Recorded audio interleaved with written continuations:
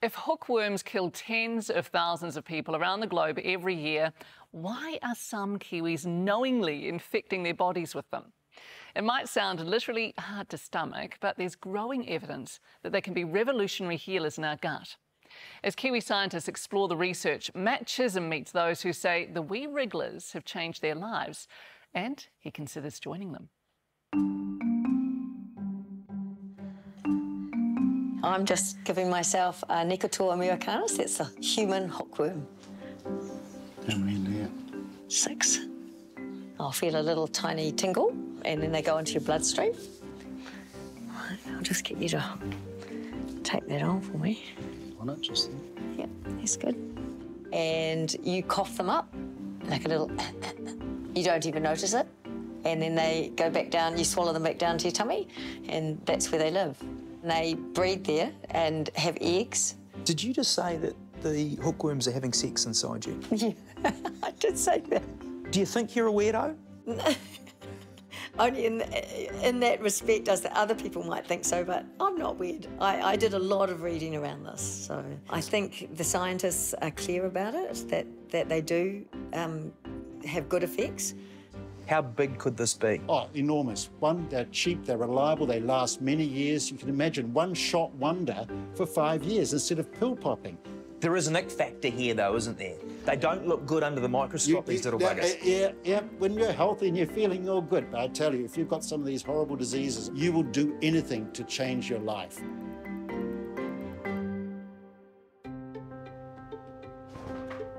Tauranga's Jane Pucky, a mum, nurse, dancer, who has lived an active life. I did a lot of swimming and tennis and up and down the Mount Maunganui with my friends. Played a lot of tennis. I said that already, but yeah, I played a lot of tennis, yeah. Were you good at tennis? Yeah. Quite good. Yeah. You know, not top, but quite good. 10 years ago, though, at just 47, Jane started slowing down. I've got scleroderma with myositis, so it makes all your skin go quite hard and it can affect your body organs. And for me, the worst thing was I had a lot of fatigue and weakness. It's probably one of the worst autoimmune diseases because it can be fatal. How debilitating can it be? I'd have to stop once or twice coming up the stairs. I remember asking my son Gabriel to drive me to work so I wouldn't have to walk from the car park to the entrance. Like many autoimmune diseases, there is no cure for scleroderma. Jane had to manage her symptoms with steroids. They're not recommended long term. So I was 8 years on up and down high doses of steroids, yeah. How desperate were you, if you like, for some kind of silver bullet? Oh, pretty desperate, yeah. I wanted to be back to my normal self. So she was always looking for a solution and discovered what's known as worm or helminth therapy in a Kiwi magazine. Curious, she dug a little deeper. Jane, you're a nurse. Initially, were you sceptical? It did sound completely out there, yeah. But the more reading I did, the more I thought, well, actually, this makes a lot of sense, yeah. Sense based on the old friends hypothesis. So some microbes that we've evolved with have become our old friends, and we can't really live without them. The fact that we've lived with organisms in our gut for millions of years, and without them, at least in the Western world, for only about 100. Microbes like Helminthes, which are thought to be parasites, but they're not really. They can be mutualists, which means they give us benefit and we give them benefit. Hookworms can be fatal, can't they? In the third world, when you've got malnourishment, children are getting massive, 1,000 hookworms will be fatal for a child, yeah. You've got to control the dose, yeah. Jane eventually tracked down an overseas supplier online.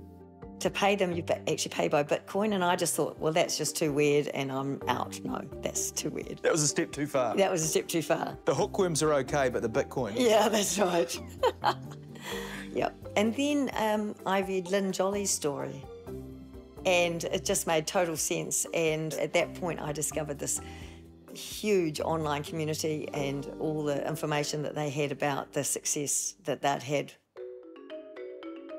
We're talking at least 200 Kiwis, 7,000 people around the world. self-medicating with hookworms. What's the online community like? Very responsible. I know that there was a lot of new members from around the world after I did the interview. The moderator called it the Lynn Jolly effect. So that was really cool. Palmerston North's Lynn Jolly, a Kiwi pioneer of helminth therapy. When I'd looked at this, I was so shocked, and I thought it was just desperate people doing desperate things that I shut it out of my mind. I couldn't cope with it. I just could not imagine that people would do this. What changed your mind? The amount of research that's gone on, I showed the research to my doctor. He had never heard of it before. He had said, but this makes complete sense. So he was interested, supportive. Lynn was diagnosed with autoimmune diseases, lupus and Sjogren's more than a decade ago. She lived with chronic fatigue. Was in bed for 5 days and really struggling.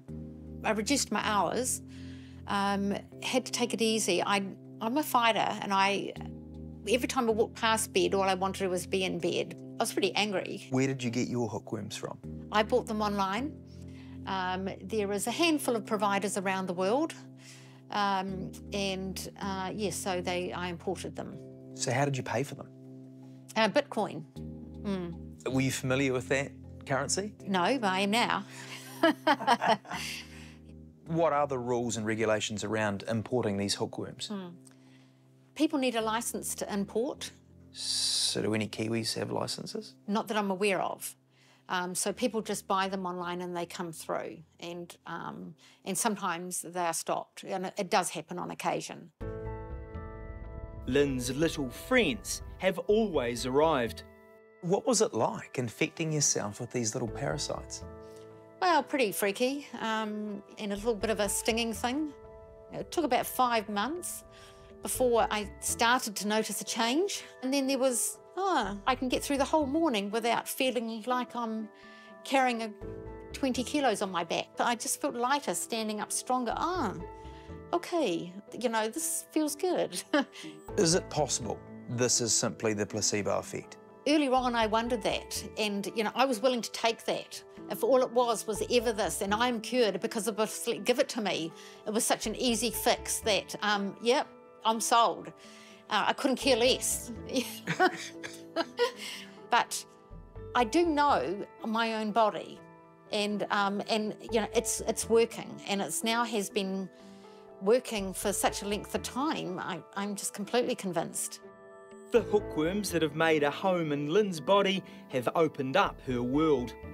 With chronic fatigue, I couldn't have managed any international trip. So I've since been to Morocco, slept under the Sahara Desert, ridden a camel, went to Peru, did some of the Inca Trail, Machu Picchu.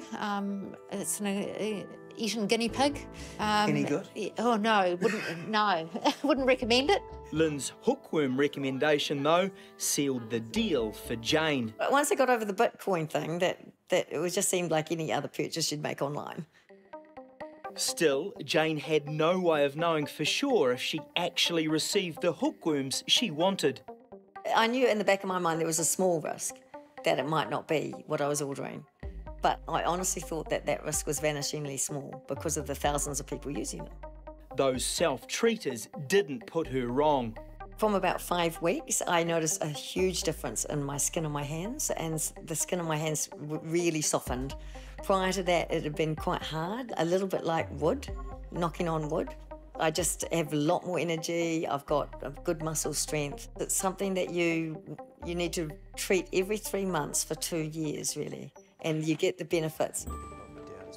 Jane's so impressed with the human hookworm, she's got her family on them too. I read it all myself, and it just made sense to me. Are the hookworms working? For Jane, definitely, yep. She couldn't smile properly, so now she can smile. Now Jane and her eagle-eyed husband Roger are growing their own. They mate inside you, and they produce eggs inside you, and the eggs come out in your faeces. You leave them in a jar like that, and you leave that in your hot water cupboard for 2 weeks. And I spray them every now and again with a little bit of water. You harvest the eggs from the faeces. this is probably not a job for everyone. Yes, it doesn't bother me, and it's just my own poo. And why do you choose to incubate over import?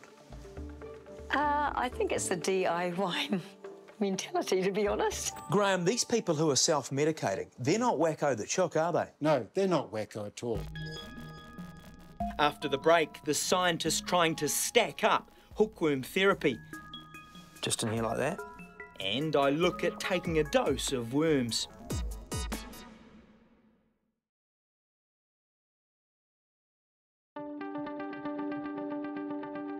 Wellington, New Zealand.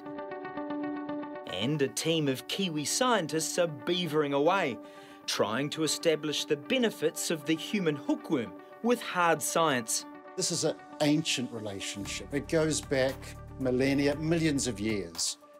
The Milligan Institute's director, Graham LeGros, a straight shooter. Just think open sewers, we go to the toilet, we hunt, we breed, we live, we eat, all in the same mix. And so worms wriggle around, crawl around, and then they just get in our bare feet, in between our toes and upper legs. We wipe them out in the developed world with our modern sewage system, but our flushing toilets may have come at a cost. We've thrown the baby out with the bathwater by throwing the parasites away. It seems as though there's a kind of a symbiotic relationship because we're detecting and finding that actually having the worm protects us from certain kinds of infections. Scientists are trying to figure out if getting rid of the human hookworm is behind the rise in autoimmune disease. We have an epidemic. For the past 100 years, we've seen nothing but autoimmune, inflammatory diseases where our immune systems turns in on ourselves and starts attacking us.